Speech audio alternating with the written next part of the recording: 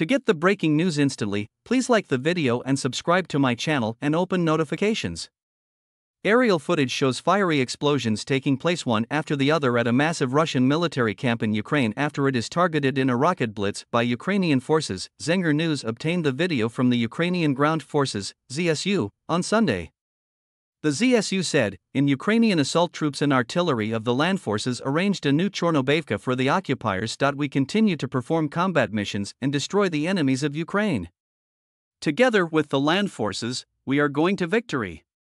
Glory to Ukraine. Chornobaivka refers to the village of the same name located in Ukraine's Kherson Oblast.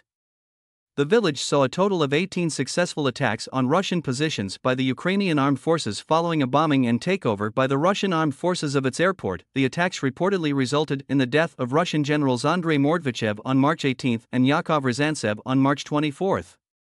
Russian troops invaded Ukraine on February 24 in what the Kremlin is now calling a special military operation to protect Donbass. Monday marks the 75th day of the campaign from February 24 to May 9. The total combat losses of Russian troops stand at around 25,650 personnel, according to the General Staff of the Armed Forces of Ukraine.